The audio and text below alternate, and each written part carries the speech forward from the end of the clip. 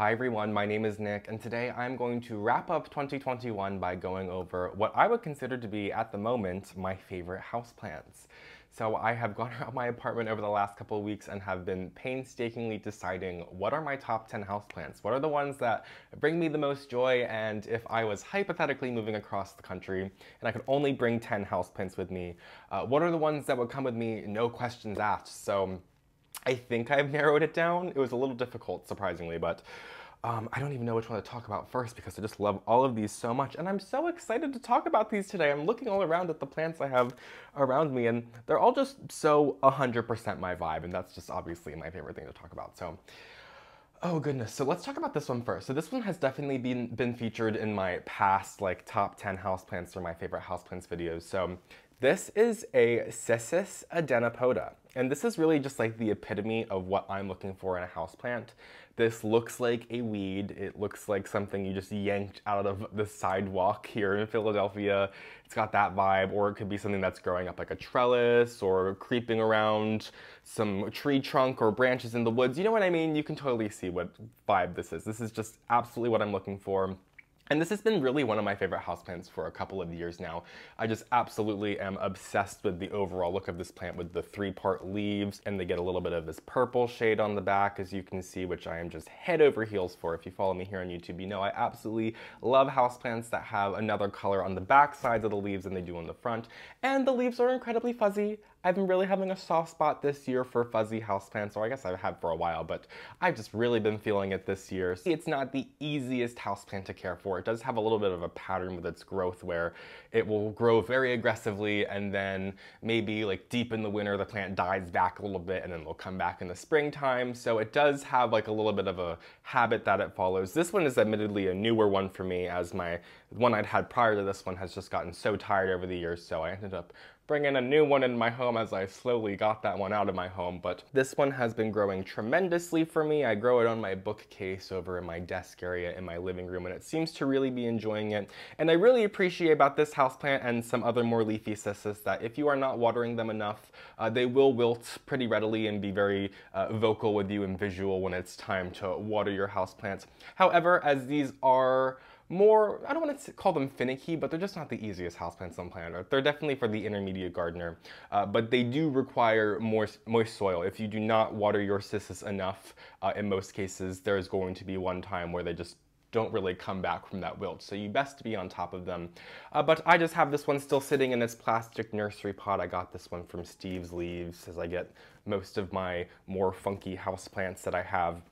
And I just really love the appearance. You could absolutely grow this one up trellis. The old one that I had it sitting inside a hanging planter that had like 3 leather straps, and these vines would kind of grab onto them and like twist around them as it would grow up, and then they would get to the top of the thing and it would just like spill down like a waterfall. It was really a sight to see. But this one I'm just trying to grow it a little bit differently, and it has been grabbing onto things in its vicinity on the bookcase, but I've been trying to keep it from doing that at the same time because I'm nervous I'm gonna like pull it off to water it one day and a couple things are gonna come tumbling down with it. So I've been a little proactive there, but in a perfect world, I would let this plant meander every which way and do whatever it wants. But a really cool houseplant, definitely been one of my favorites for a couple years now, and that's for good reason. It really is such an incredible houseplant and incredibly underrated. Cissus as a whole are just not really the most popular houseplants out there, and I understand. They're really not the most showy houseplants, but if you are somebody who appreciates the more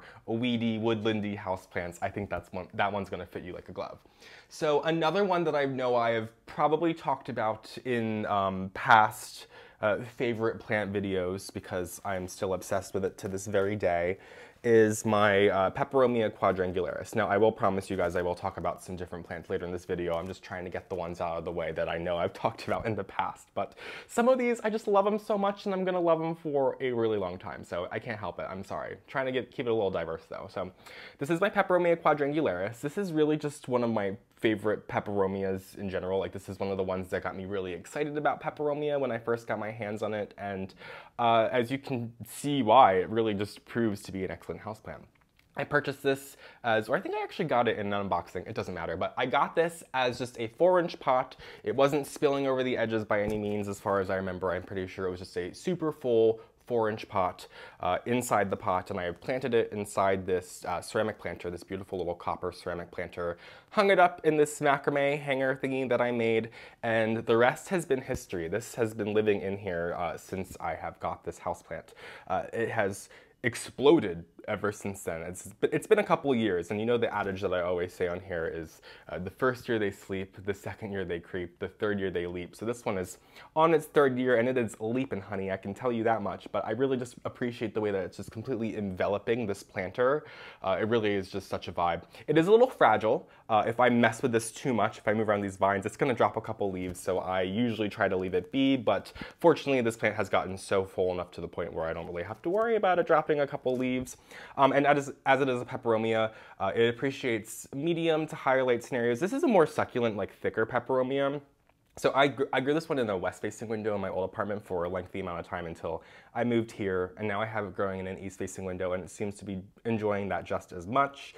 But I would be mindful not to overwater this. I've never watered my Peperomia quadrangularis more than once a week. So that's kind of my rough routine that I have going on. Probably like every 7 to 10 days I go ahead and give this thing a drink. I also have a couple more drought tolerant plants hanging up next to it, so they all kind of follow the same regimen there, so that's pretty easy to follow. But really just an incredible houseplant. It's really proven to be a fantastic peperomia for me, and it definitely is one of the more popular peperomia, I would say. Peperomia are across the board incredibly inexpensive. You're normally not going to pay more than like $15 for a full pot of 4-inch peperomia, but this one I wouldn't be surprised if that price kind of creeps up to like maybe $25, $30 for a full 4-inch pot. So just something to bear in mind there, but I can promise you this plant is very reliable and a really fun plant to grow, and just is extremely rewarding. One that I think is going to be in my favorite plant videos for a couple years to come, so buckle up there. I hope it doesn't bore you too much. And of course, this plant is, as I said, super fragile, so I gotta be super careful putting it down. But let's talk about a newer one. Let's talk about one that I feel like I haven't talked about before here in my favorite plants video. So this one has kind of taken me by storm this year. So this is a Siderasis fuscata. I'm not exactly positive on how to pronounce this houseplant. I got this one in one of my Steve's Leaves unboxings that I did earlier this year, and this one just really blew me away. This is a spiderwort, so it's very closely related to like the Tradescanthia zebrina or the inch plant. There's many different names for that plant, and all of the other ones that are closely related, like the Calesia, which don't remember the names for those, but you know what I'm talking about. All those like fun little traily houseplants that are very easy to propagate. This is in that same family of houseplants, but it looks completely different, and it just gives me such a different vibe. But at the same time, if you look really closely at this plant, you can see how these leaves do kind of resemble like those of an inch plant. So I really love that for that reason. But not only that, there's just so many like nuanced things about this houseplant that I'm obsessed with. The leaves are incredibly fuzzy, and the fuzz itself is like this very like reddish, pinkish, purple shade that I don't know if it's gonna come off on camera that well, but it just envelops every part of the leaf and the stems and the petioles, and every single part of the plant is just completely encased by this red fuzz, and it's just so soft. So as soon as I got this houseplant, I decided it was going to live right next to my desk area, so every time I'm sitting doing my work, I can just go and give this plant a little feel, and it's definitely very calming. But it's also proven to be a very reliable houseplant. It hasn't grown tremendously, as I have only had this houseplant for maybe like 6 months, and the leaves are rather big, so that kind of, you know, translates to me as a houseplant that wouldn't grow as fast as its cousins, the inch plant and the Calesia, and all those plants that grow like a mile a minute. This one's been a little bit more slower for me, but I just really appreciate the way it's kind of filling out in a rosette pattern. I'm interested to see how this plant grows down the line, like how it fills out or if it starts to like vine at all. I really have no idea how this plant grows. And this silver streak that the leaves get down the center is just to die for, and it really does kind of shimmer in the light. And the back sides of the leaves sport this kind of purple pattern, but it's also like very splotchy. There's just so much to love about this houseplant. You can see why I'm so excited about that. And the icing on the cake is that this houseplant is incredibly inexpensive. I think this is on Steve's Leaves for only like $15. So for a really out there houseplant, $15 is a steal.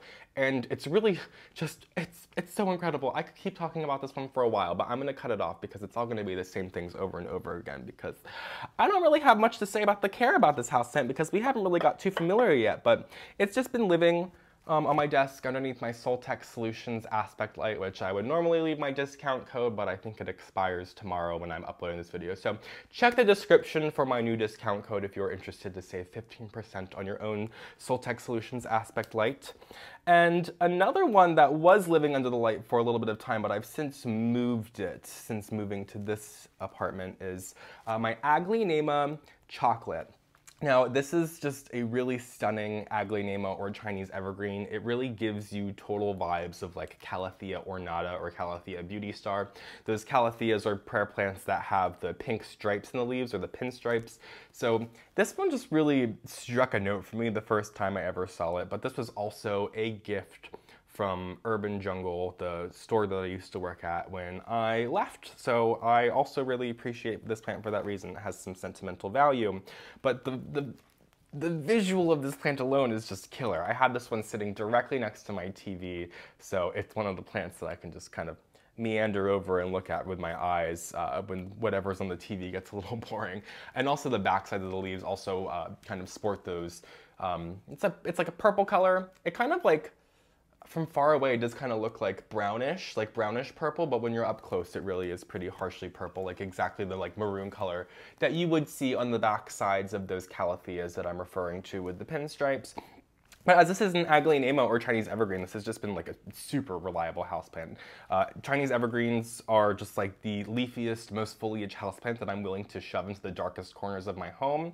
And this one, as it does have some darker foliage, I found has really just thrived there. So like I said, I used to have it under a grow light if I'm not mistaken, but since moving here, I've put it in a darker corner of my home, and it's really just been thriving. As you can see, it's filling out quite nicely. And of course, as Aglaonemas do, they do get some leaves that start to turn yellow from the base over time, and they fall off, and then it starts to form this little bit of like cane that you can see here.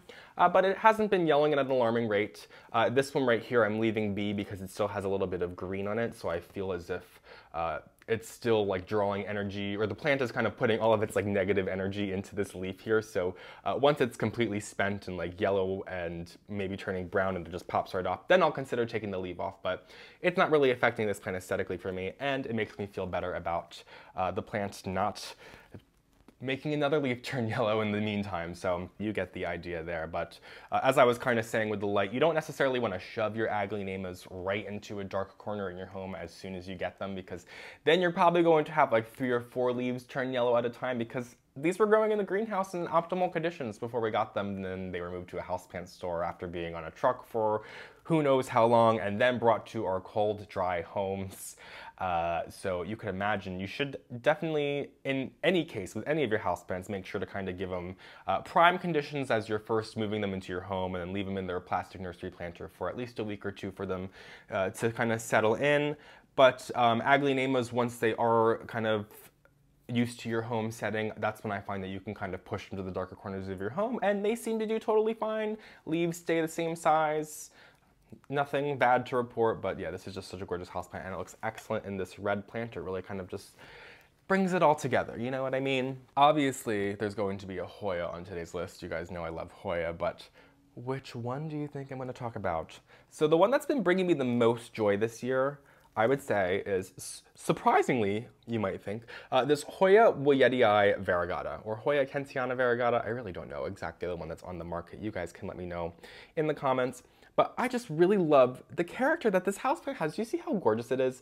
This one has been living in my east-facing window. I forget where I was living in my old apartment, but since I moved here, I put it in an east-facing window. It actually lives directly next to my Peperomia quadrangularis, so those follow a very similar watering regimen.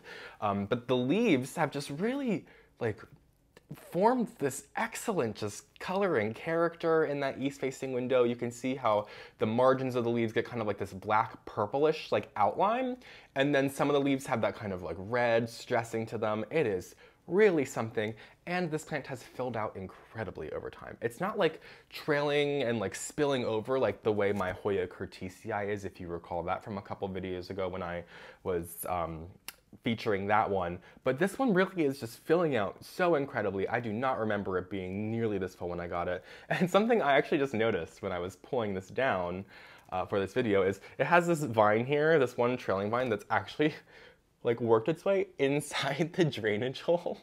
So I don't know what's going on there. I don't know if the vine's just gonna be leafless and like work its way up the soil like a Sansevieria baby would or like a Peperomioides baby would, but I'm almost like, did I find a new way to propagate houseplants? Have them grow back up inside the drainage hole and then out the top and then just cut it here and then it'll grow up again? I'm kind of kidding, but like I feel like that's kind of what's gonna happen here because eventually I'm gonna cut this because this isn't really doing me any good. I kind of would like this houseplant to start, you know, going down here, but trust me, I've tried pulling this thing out. It's not gonna come out without breaking. That thing has rooted for days inside there. In fact, I can see it literally looks like it's branched. So we'll find out what happens there, a little fun experiment we have going on. But this Hoya just really is really speaking to me lately. I just love the vibe that it has. I would love, like I said, for it to trail and just become like fully encompassed around this planter here, which I really do love, this hanging planter by Brunning Pottery. It really complements it, and it's probably one of the reasons why I like this houseplant even more because, admit it, this planter really does complement this houseplant, but yeah, it's just so gorgeous. Super easy Hoya to care for, ridiculously easy one to get your hands on. I feel like most times you're going to find this one for sale on the Hoya selection at your local nursery, or maybe you could even find it at your big box stores. I don't know, but really excellent Hoya. Like I said, I don't know if it's wayetii or Kentiana. I'm a little confused with the similarities and differences there, but I really have been feeling it lately. And that's the only Hoya I'm going to talk about in today's video, but I am going to talk about its cousin, Dischidia, or Dischidia, because you guys know I'm a big fan of that. So this is my Dischidia nummularia variegata. You might recall, if you watched my videos earlier this year, in one of my Steasleys unboxings, they sent me a Dischidia nummularia, the plain green one, but it didn't go very well, guys. I will admit. I have like a tiny little piece of it that I think I've saved, but I'm not really expecting anything out of it. So this is the one that's going to have to live with me for the time being, but I'm absolutely obsessed with it. I shouldn't be downplaying it because it's really, it's in my favorite houseplant list today, so clearly I'm obsessed with it. So this is the variegated version, which I do really appreciate the variegated version. And in fact, after getting my hands on the plain green version, I feel like I realized that I like the variegated version a little bit more. I will admit, this one really does stand out amongst the other Dischidias that I grow in my home, where I feel like the plain green nummularium is kind of blended in with the other ones. So, you know, I guess I kind of learned a lesson there, but I got this one from my friend Autumn, who runs Plant Haven out of Toronto, and when she gave it to me, she had to actually give it to me bare root because it came from Canada. So when she brought it over the border, it was bare root, and I planted it up in some soil, and it didn't really love me. I have learned many times since then that Dischidia really don't love growing in soil. So I took what was left of the plant after a little bit of failure, but these Dischidia nummularia are not easy houseplants to grow. Please let me know your secrets if you have any. Anyway, I decided to take note of some of the other Dischidias I was growing in my home. This was probably like a year and a half ago-ish at this point, maybe like 2 years ago coming up on, and I just slapped some of it on this, a little piece of wood here with some sphagnum moss. I just wrapped it around with florist wire, because that's how I sold some Dischidias back at the store when I worked there. So I just took a note there, and this plant has kind of really taken to the setting. It was just a couple of these leaves. You can kind of see like the main ones that it was when I laid it down on the moss, and then you can kind of tell like all the new growth that's come on since then. So a really fun way to grow houseplants, and it was really easy to do. Like I said, I just laid moss on it, and I just literally wrapped this with florist wire. However, it's been like 2 years, so as you can kind of see all over it, the florist wire is starting to kind of rust and fall off at bits. However, this moss is like really fixed to this, and I've had that in the past where like the mounting materials that I have on my mounts had kind of like rusted or rotted away or broken away over time, and then the moss itself was still stuck to the wood because it's just been there for so long. So I have a hunch that if I did take all this metal off at this time, the moss would stay completely fine. So maybe I could experiment with that, or I could just use new wire and just get rid of the rust. Anyway, just something I want to keep in mind there, because this, while I think is a beautiful way to mount houseplants, I just need to find some more practical ways to do it, let's say. So I'm just letting you know in case you want to do it yourself. But you might also just be wondering, how do I water this? I just take it to the sink or actually I'll often just take all my mounts off the wall, throw them in the shower and turn the shower on. But if it's just one, I'll just take it and put it in the sink, lay it down, get the whole thing wet, and then just kind of like lay it on the counter for like half a day for it to dry enough for me to put it back up on the wall, because I just don't want a dripping plant up on my wall, as you can imagine. So yeah, a really fun way to grow houseplants. A really excellent houseplant. Dischidia nummularia is definitely going to be one of my favorites for a while, because I just really have a soft spot for this plant. It might have been featured in my last video that I did, which I don't even know when that was, but forgive me if that is the case. So this is really like my poster child. Oh my god, wait. I am talking about another Hoya. Oh my gosh, let me explain. So I had been coming up with this list for like weeks now. I had 9 of them. So I literally had all 9 of them, and then I was, this morning before I filmed, like, I need to figure out what my 10th favorite houseplant is. And as I was walking around my apartment fetching all the houseplants for this video, I was literally waiting for one to beckon me, and it was this that was in front of me the whole time. It's my Hoya australis, and I really am obsessed with this thing. Like, this is truly my poster child for my Hoyas. This is my pride and joy, in the sense of it's a Hoya that I just bought normally back when I worked at the plant store in just a 4 or 6 inch pot and just planted it up, and it didn't do nothing for me for a really long time. In fact, it started dying back and really wasn't doing too hot. And then one day it just started growing, and it never stopped. And it wrapped its way around. I had like a little like bottle that I propagated it with hanging in my window, and I had to just hang on a little cup hook, and it was just a long like string that it was hanging on. And so this Hoya started to wrap its way around one by one until I think there was like 9 tendrils that had completely wrapped their way around this thing. And I was kind of worried it was gonna like pull its way out of the ceiling, because I just had it up there with a cup hook. It wasn't like an anchored hook or anything. So I then decided to very painstakingly pull all of the tendrils off one by one, and then I went and put it up on these 2 bamboo hoops that I just kind of intertwined with each other, so that kind of forms more like a 3D effect, and I am really obsessed with this. I wish that I had a better place to put this houseplant, because it admittedly lives like shoved behind a couple other houseplants in the back corner of a window, because that's where this houseplant does best, as you can clearly see, which is why I didn't notice it right away. So just giving my excuse if you don't mind. But yes, I am truly head over heels for this Hoya australis. This is like the one that I can't believe that I didn't even think about including it today. So obviously I am, but there are a couple other plants that I was considering for this spot, and then this one was the one that was just like, no. There's no questions asked. Hoya australis, one of my favorite houseplants. And it's just a plain Hoya. That's kind of what I love about it. Like, Hoya carnosa has been having a moment with me. I've always loved Hoya pubicalyx, definitely one of my favorite Hoyas, although I'm not going to talk about it in today's video, so don't worry. But this one just really stands out to me. I just love the plain green leaves. I've tried growing the variegated version a couple times to no avail, so yeah, I'm surprised that this one has been growing so steadily for me, but you can really see how full this plant is. And it's extremely easygoing. I probably water this thing like every 2 weeks, just because it's so hidden from me. I don't normally think about watering it, but it's never given me any issues. It rarely has any leaves like turning yellow or browning. It just always seems to be having new growth on it, as you can see with all these like purple tendrils going on up here that I've, since I think they actually tried to grab onto something else in the area, so I pulled them off. I think my string of hearts that like grabbed onto like a couple of the vines that were coming down. So I pulled them off, and I'm trying to like tuck them in around here. But yeah, a fun little project, but I don't really know what I'm gonna do with this in a couple years, because none of my other Hoyas are growing this aggressively, but this one has really come into its own, as you can see.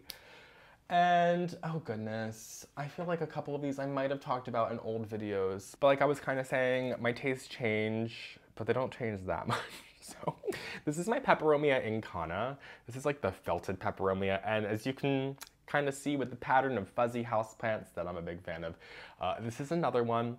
I'm like this, it's got a rogue vine right here. That's been happening with a couple of my Peperomias lately, where I just have like this like beautiful like manicured plant in the center, and then just like the black sheep of the family right here. So yeah, but it has like a lot of new growth along the stem. As you can see, like pretty much all the nodes from here on have new growth coming out of them. So I don't know what to do about it. So I'm just gonna let it chill for right now, but I would prefer it to be just this. But anyway, this houseplant is gorgeous for its blue hue that it has. It's got this like glaucous, bluish, silvery color that just really stands out and kind of translates that it's one that can really withstand some sunlight. So I grow this one directly in my east-facing windows, which in my home is very bright because I live like kind of high up in my building and it's completely unobstructed. Like there's no trees or buildings that are blocking my view, so the sun comes in very readily. But it's only in the morning. But right now in the winter months, I find that the sun's a little bit more intense, so my houseplants actually dry out a little bit quicker, kind of coupled with the fact that the heat's on in my home and I'm not supplementing humidity with the humidifier. So even though you might hear to water your houseplants less often in the wintertime, you, like me, might find yourself watering them a little bit more often. So just something to keep in mind there. But I really love this Peperomia. It's one that's kind of come up in popularity a little bit over the last couple years, which I'm really excited about, as it's just so incredible. Like I get so I've been a big fan of this Peperomia for probably a couple years now, but it just isn't the most exciting, as a lot of Peperomias might suffer from in the public eye, but if you do grow this houseplant, I'm sure you know exactly why I'm obsessed with it, and you're probably just like me, where you just gotta kind of feel the leaves. They feel so fun because they're super succulent, but they're super fuzzy and felted and literally just encased in this layer of like white fuzz felt that's like so thick. It's so much more like thick and felted fuzziness compared to the Siderasis and the Cissus that I was talking about earlier. This is a completely different like fuzziness of its own. So definitely one worth owning. It's a sensory plant. I really enjoy it. So definitely one too that you need to not overwater. You can tell with how thick and succulent these stems are that if I was to overwater this thing, it would probably rot in an instant and just like fall over flat and just, you wouldn't really be able to fix it from there. Peperomias, once they start rotting, you usually can't come back from that. So that's why they kind of fit me like a glove, because I'm very forgetful with watering my houseplants. Sometimes I just can't be bothered. We have a little muffin intermission. She's been so interested in being on camera lately. If you guys saw my plan of the week when I did my pilea peperomioides, she was the star of the show. She wouldn't leave me alone, to the point that I had to wrap up filming because, yeah, she just seems like every time I do this, she's like, I just want to be on camera more. Can you just pick me up? I want to be seen. I totally understand, sweet pea. Okay, so I have two more to talk about today. Oh no. I'm like, I might have talked about this one last year. I'm really not coming in good with the report, guys. So this is Philodendron squamiferum. I have been pretty head over heels for a couple years now. I feel like anytime I've done like a top 10 houseplants or my favorite houseplants, I feel like the #1 spot in most cases has gone to like Philodendron pedatum or Philodendron florida or Philodendron squamiferum, all these houseplants that have these lobed leaves, or these philodendrons particularly that have these lobed leaves. I'm obsessed with this leaf shape. A couple years ago, this was like everything to me. It still is everything to me now, but like it is something I was just completely enamored by. And admittedly, I've gone to like houseplant markets and seen houseplants with these shape, and maybe I already owned the houseplant, but I couldn't give up an opportunity of owning another one because I'm just so obsessed with the leaf shape, and I'm sure you guys can see why. But the reason I wanted to talk about Philodendron squamiferum today specifically and spotlight this one is because the petioles, I think, just take it to the next level. So you can see these red, super fuzzy petioles. It's very, very weird. It's like a very not fuzz like any of the other houseplants that we've talked about today being fuzzy. This is like plant material that's just kind of like expelled from the petioles as if it was like growing it out like hair. It's very, very different. It's very peculiar. It's very interesting. There's a lot to love about this houseplant for those reasons alone. This isn't the most like popular or like readily available houseplant though. Fortunately though, because I feel like if you do find this one at a houseplant store, is it going to be cheap?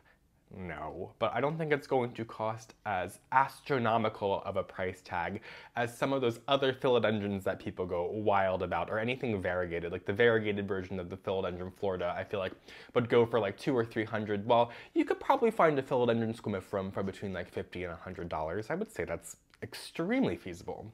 But you can really see on this leaf right here, particularly this, how red and pronounced the petioles are when they come in. It's just really something to really enjoy. And then over time, they do kind of start to lose some of that red color, but they will keep it to a point. But I could imagine if this plant were much more mature and had a lot of leaves on it, that the oldest petioles could be completely green, as it does seem to fade over time. But you're always going to get new leaves, so you're always going to be having new plants with the striking red petiole. This plant has been super easy to propagate. These are actually 2 cuttings I have taken off my other Philodendron squamiferum, which is actually dealing with a little bit of a case of the thrips right now. So we need to be a little mindful there. This one seems to be doing okay. I feel like this one leaf has a little bit of damage from the past, but I think I used some systemics in here, if I'm not mistaken, which is just a surefire way to get rid of pests like that if it is available in your country. I know in some countries it's not available. I do apologize. But yeah, you can see why this plant just really does it for me, especially now that it's 2 plants and it's really starting to fill out. You can see the way the vines are kind of meandering their way about and kind of ignoring this moss pole, unfortunately. Nothing I can do about that apparently. But I could keep talking about this plant for a long time and just say everything great about it because I've been obsessed with it for years, as I keep forgetting. So I have one more houseplant to talk about today, but I have to go and reach and grab it because it's too big for me to keep in this area. So give me one moment. Oh my gosh. Okay, so this plant has grown exponentially since last time I featured it. I don't even know, this is just gonna have to work. I hope you guys are okay with this. But this is my Schefflera actinophylla nova. And once again, I definitely talked about this one in last year's favorite houseplant video. But this is my favorite houseplant. Like, hands down, no questions asked. If I had to pick one houseplant to be my absolute favorite, if I could only bring one with me, it would be my Schefflera nova. I saw this for the first time at the Longwood Gardens, which is a local botanical garden here around Philadelphia. They had a couple of them in this one conservatory room, and it just blew me out of the water. There was also another Schefflera right next to it. It was the variegated Schefflera. It was like just Schefflera actinophylla, like variegated. I forget the exact name for it. But so I was inspired after this trip to Longwood Gardens. I went home and I directly looked up on the internet where I could go ahead buying this version and the variegated version of the Schefflera because I had been growing the plain Schefflera actinophylla, or the amate version, which you're probably more familiar with, in my home. And I loved it, but I wanted these because they had just so much character.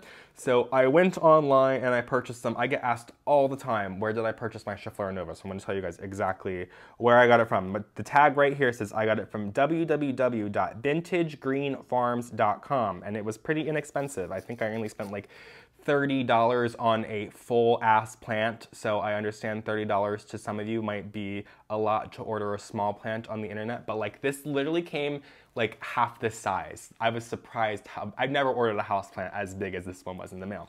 Unfortunately though, I feel like last time I looked it up on their website, this wasn't available. So I just want to let you guys know where I got it, but I don't know if I can help you out any further than there. But yeah, this houseplant has just really proven to be the most amazing houseplant to me. The leaves alone are what get me. They are so gorgeous with the way that they're serrated. I don't even know if you can like see from this setting that we're in. If not, I'll include some like B-roll footage of this houseplant because it's just so incredible. The way the new leaves come in is just like phenomenal. The way they're like kind of this like reddish color and they're just like expanding, and then watching them grow in real time, like myself, well, not like in real time where I'm not watching them physically grow, but just witnessing it over a couple days, how the leaves just expand. It's wild because they can get really, really big, as you can kind of see with like the ones down here. So I've just really been appreciating this. It's grown tremendously since I got it. I feel like it was probably around here when I purchased it, but now it's grown about another 12 inches, 10 to 12 inches since I purchased it. So it's constantly spitting out leaves. The only bad thing I have to say about this houseplant is it's really hard to find a spot for. I originally had this growing right when I moved in my apartment. I had it on my desk underneath my Soltech Solutions aspect light, and it really seemed to enjoy it. But as it was growing taller and taller, I felt like it was getting too close to the sunlight, as I feel like the last 2 leaves that, or the grow light, I feel like the last 2 leaves that grew in had a little bit of damage on them. So I wanted to move it away. However, that ended up leading to a whole kind of witch hunt in my home for where I can find spaces for all my other houseplants, because I moved one, another one had to move, another one had to move, and now I have a monstera on top of the shelves behind me that I do not want there. So that's a problem for myself. This is totally a me problem.